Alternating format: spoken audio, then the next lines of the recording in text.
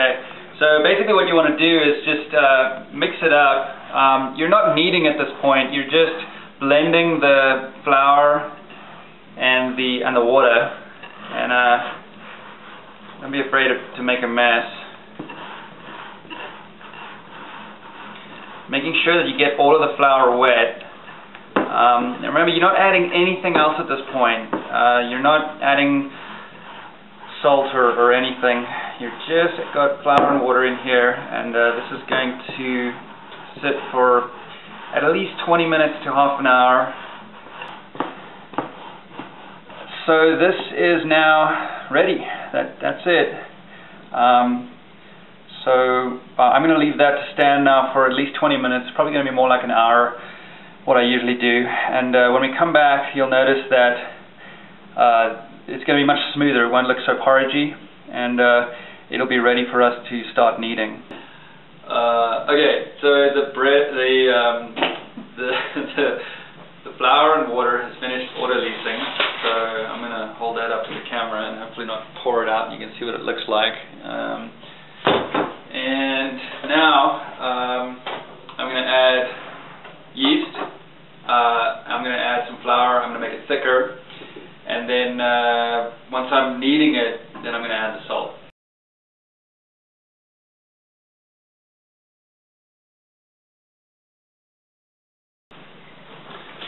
The best tool for mixing is a thermometer. You just move it around really, really quickly, and it mixes the yeast in pretty quickly, and you can get a temperature as well, just to make sure it's not dying.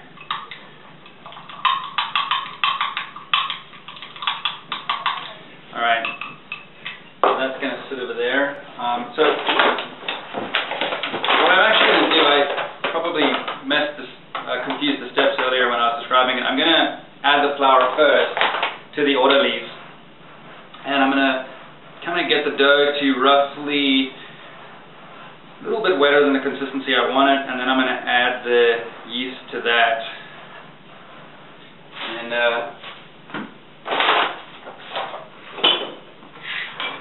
at this point it gets pretty messy. So, why don't you put this over there for me? Thanks.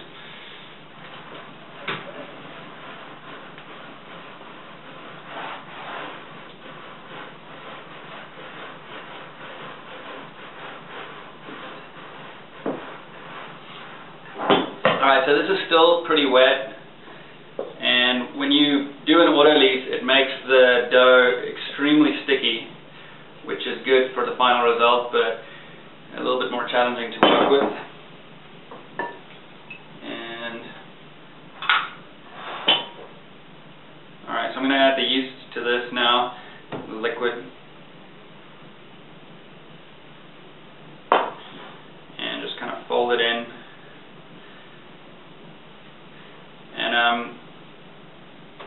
So it's fairly dry now because it's got a lot of flour on it, but as I'm kneading it, it's going to get wet again, and I'm going to add a bit more flour, and I'll dry it out, knead a bit more, it'll get wet again, and keep doing that until it gets to the consistency that I want it to be at.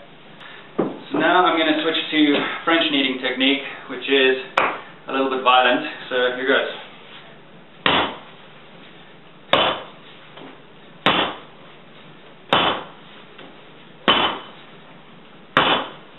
And as soon as you start doing this, it gets really, really wet, because it sort of really blends the dough, and you're no longer left with dry on the outside and wet on the inside. You're left with a really wet dough. Alright, now I've left out one critical ingredient, and if you don't add this ingredient, you can throw the bread away. It's going to be inedible, and that's salt. I use non-iodized salt, sea salt, and I usually add about 2 to 3 tablespoons for 2.5 pounds of dough, and I've gotten used to measuring it like this, and trust me, rather add too much than too little. The reason I'm adding the salt now is because if the salt comes into contact with the yeast, when you're adding the yeast, if you add the salt at the same time, it'll kill the yeast, basically pickle it. So you want to mix the yeast into the dough and get a healthy dough before you add the salt. So what I do is I just kind of pour it over the top like this. Some of it falls onto the sides of the dough, and as I'm kneading, the dough will pick that up. And so the dough's gotten stuck to the table now, so just use the dough scraper to get that off, and knead the salt in. And again, I'm picking the salt up off the table as I'm kneading it. And you'll notice a strange thing happening to the dough when you add the salt. It feels a little wetter all of a sudden on the outside. I'm not sure why that is. I guess the salt attracts moisture or something. And so now I'm folding air into it again, and I'm going to switch to banging the hell out of it.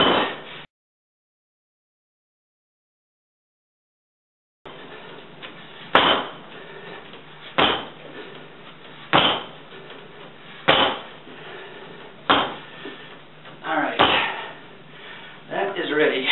So what I'm going to do now is get it into a shape I'm happy with, and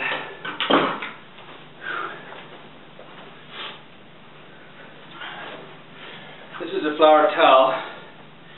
What you do is you take your towel, this is basically a cotton cloth, put a little bit of flour on it, kind of rub it in, fold it in half, shake it up, and then do that.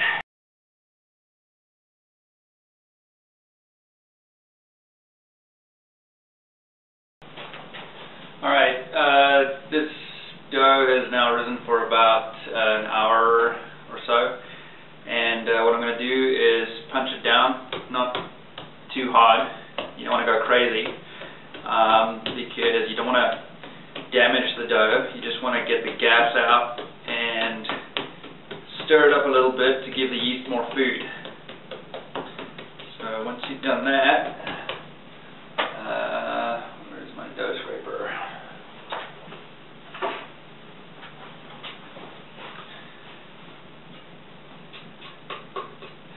Alright, so I punched it down, and now I'm going to fold it. I think this is called a Hamilman fold, after the author of the book Bread.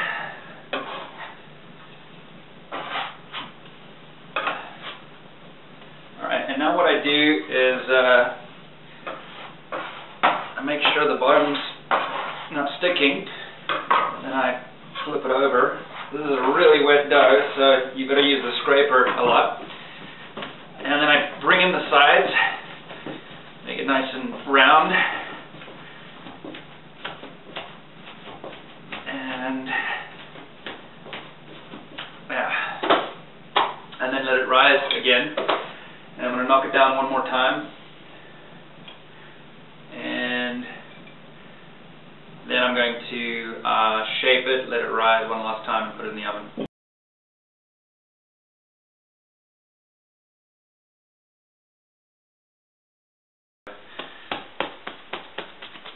You can see it's got a lot of air in it, so I'm just getting rid of these, getting some of the gas out. And that should just about do it.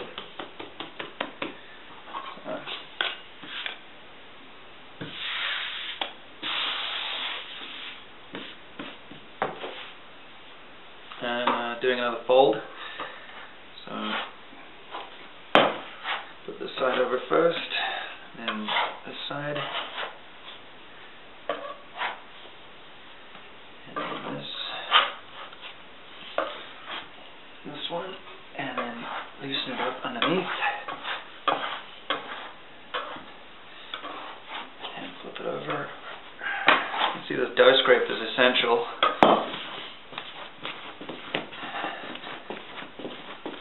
Get it into a nice shape again. And alright.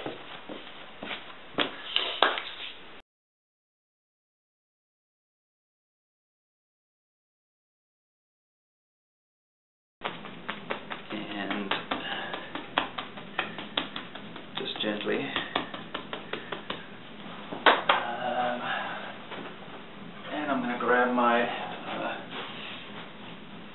my dough scraper, and this time I'm not going to do a Hamilman fold.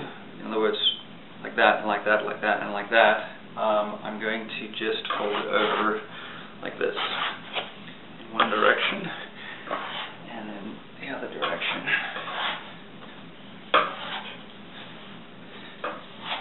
Alright, and then, let's see, I need to just prep, this is a baker's peel. I'm going to use this to load the bread into the oven. And I rub flour in this wood every now and then just to make sure the dough doesn't stick. Alright, now I'm going to cut the dough in half and get the one out of the way. And this one,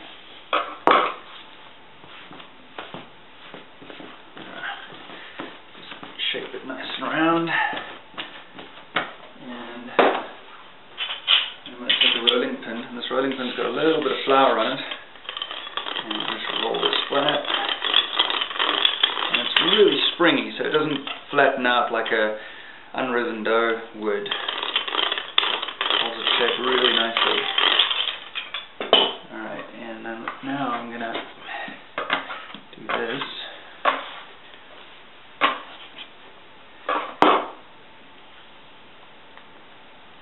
And you can see some bubbles over there that I'm popping. And so I've kind of sealed that seam, and the dough is really sticky. So to get it onto the baker's peel, I have this little silly technique that I use. And I'm going to set that up over there. And here's what I do. Alright, you can see it really wants to stick. So what I do is, whoop, there. Alright, and that seam that I made, I'm going to make sure that's at the bottom and lay that over there. And then when you cut bread, risen bread, baked bread, you'll see the cuts go like that, but to get that effect you need to actually cut it fairly straight across, so more like this. And that.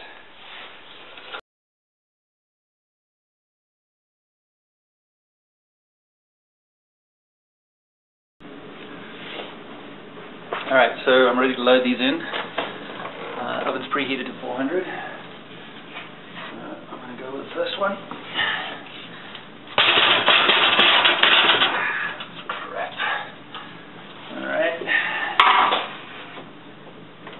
And the next one. That's a little bit better. And when you don't load them perfectly, that was the worst load I've done for a long time. And you just kind of move them around with the dough scraper. Alright, that's done. I think those are actually going to do just fine. And the kettle just finished boiling. You might want to put a dry dishcloth over here to protect the glass, but I think I've gotten good enough to not spill, so here goes.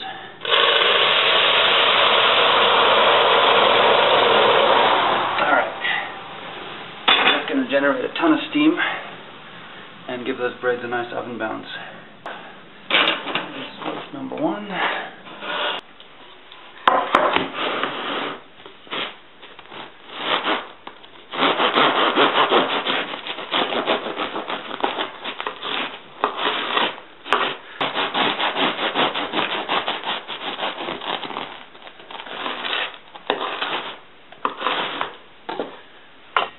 And you can see this breaks apart really easily, and it has a really great smell and an awesome flavor.